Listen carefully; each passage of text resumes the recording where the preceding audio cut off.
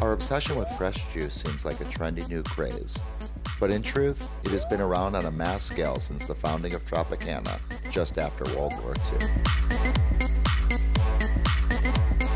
If you don't love me now, you gon' love me tomorrow. Nonetheless, it's still an industry where a maverick entrepreneur, with the help of a noisy, often provocative brand, can always grab some market share. Welcome. You're gonna love me, you're gonna love me, you're gonna love me. The branding is kind of in your face, loud, bold colors, much like its founder. You're gonna love me, you're gonna... Marcus Antebi believes that Juice Press is more than fresh juices and snacks. They are selling a healthy lifestyle. Cash rules everything around me. Dollar, dollar bill, y'all. So how did he arrive at this moment? And where is Juice Press heading next? You're gonna love me, you're gonna love me. Here with Marcus Antebi, founder and technical title? My technical title for the last few years has just been founder. First place I'd like to start, is there a foundational story that if someone didn't know you, that would help them understand you?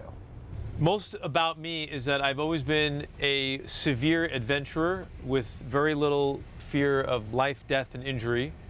And that changed in the last few years having kids. But growing up in my early 20s, I found that rock climbing wasn't extreme enough, so I graduated to skydiving, and I stayed in that industry for 13 years.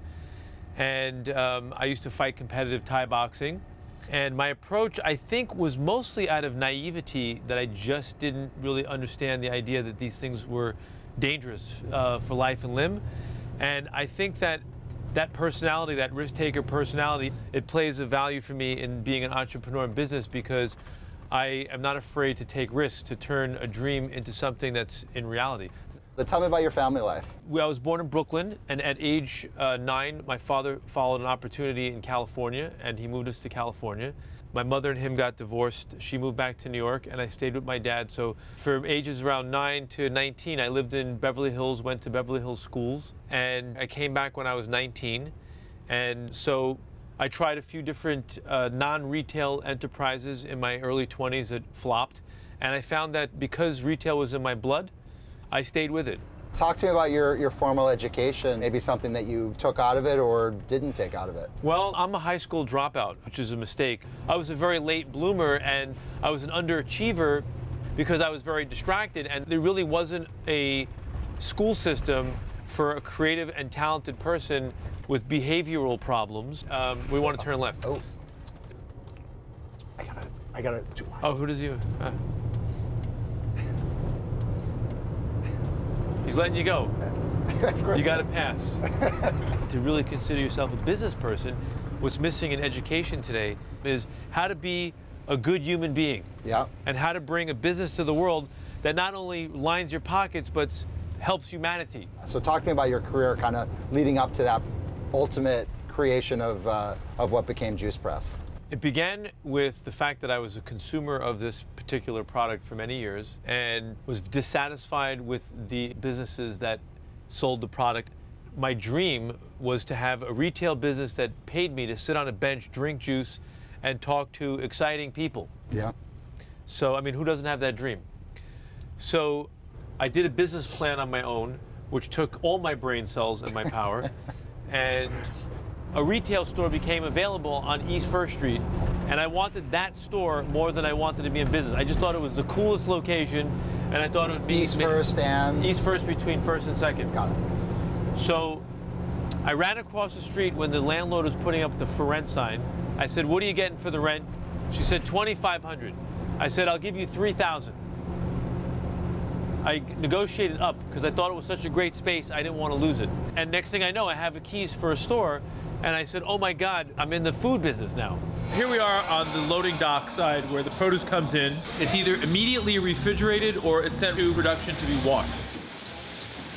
We're going from oranges to kale. Let's soak it in there, drop it in there. It's like a car wash for vegetables and fruit. I started dumping money in Juice Press, building a concept, trying to copy what I saw going on in New York. I had to really make a big deal about the case, the refrigerator, the product, and the passion behind it. Yeah. I was there every day, whether you like my face or not. I was there to help you find the product, help you understand the price point, help you with your diet. And that had a very good chemistry at that point in 2010. At the very beginning of Juice Press, I was standing on top of these machines for many hours a day.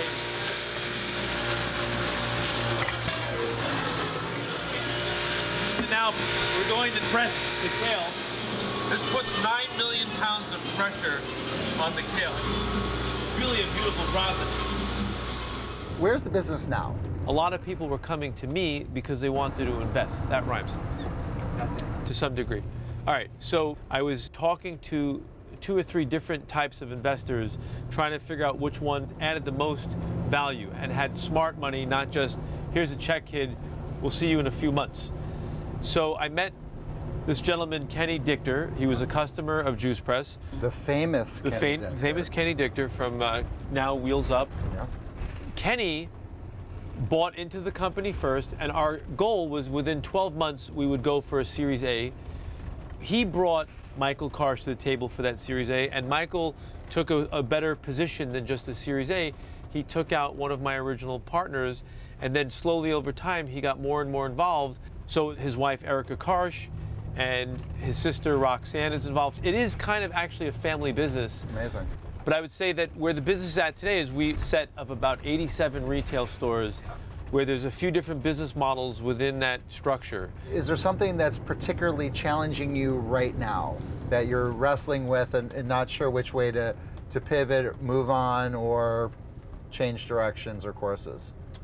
What we have right now is a core product with the highest integrity, and we believe that no one has been able to match that in terms of the actual product on the shelf, because a lot of people have tried this and they failed. So there's a second tier of products that are more likely to fit in well with supermarkets and recreational products that can still be healthy, like Juice Press popcorn, chewing gum, hot sauce, maple syrup. It has a Juice Press certification on it. What does that certification mean? If you had to crystallize why Juice Press can be on a pack of gum, what is it saying about that pack of gum? That we're not putting something out on the market that would disrupt someone's endocrine system from keeping them healthy. That specifically means we're not going into the nasty processed food business. Woo! I'm very excited. It's a new product that we're just launching. I think it's literally its first day on the shelf is today. Called Dirty Detox. It's a lemonade type drink made with cayenne lemon, and we're putting a little bit of activated charcoal from coconuts in it. This will be great. This is going to fly off the shelf. Where do you see it 1 year, 5 years, 10 years from now? I truly believe that there's a marriage to be made, not that there's anything in the work, between Juice Press, which is the highest quality integrity food that's not processed, and a large corporation that's looking for perhaps ways out of the products that they ordinarily sold, and they want to move into the health space. When you pair us together, we amplify wellness. And I don't think that we could do it on our own. I really believe there has to be a parent group that has the distribution and the know-how how to bring certain products to 25 million people. I really am excited about some of the relationships that we've been working with over the last few years with Equinox as a health club, with Whole Foods. We're now building some standalone stores in Whole Foods. We have this relationship with Adidas. These type of relationships are actually, first of all, they're proving that it can be done, and we don't have to sacrifice any of our values. Are you very routinized in either in the way you practice your health regimen and or physical regimen? When I wake up in the morning, instead of saying I'm a dumb guy and I'm a piece of shit, I actually tell myself I'm a brilliant, awake human being and I understand the nature of things. In order to keep myself with my feet on the ground, is I say, the next sentence is, so is everyone else. I'm not that special. What makes me interesting is that I'm starting to wake up and remember that I'm actually at my core. It's not an easy thing. I have bad days out of nowhere. Days I wake up that are supposed to be special and great, they're shit for some reason. I did everything wrong and I went to bed depressed. There's other days I wake up, I can't do anything wrong. I have great relationships with people, I'm meeting people, I'm excited about the future, I'm planning. I feel like I'm accomplishing. The foundation of that is my attitude, and I must wake up with an attitude and tell myself everything is amazing. And it's a routine I do whether I believe it or not, and it does actually shape the future. And it may be not an easy thing to do, but at least it has to be attempted. Like fake it till you make it. Incredible. Well, thank you for your time. Thank you. It's been a blessing. You know how traditionally when you end a podcast, you have to jump up and hug me? I'm going to. Okay, well, on video. Wait, we gotta stay in the Are you a camera part? frame. That was great. No, I thank appreciate it. Today people want goji berries, chia seeds, mango, broccoli, banana smoothie. Well, then there was cleanup. It's just a major pain. Perfect. And the more people told us it wasn't possible, the more we got excited. Now decides. Oh, Yes. I think we need a second shoot. I think so.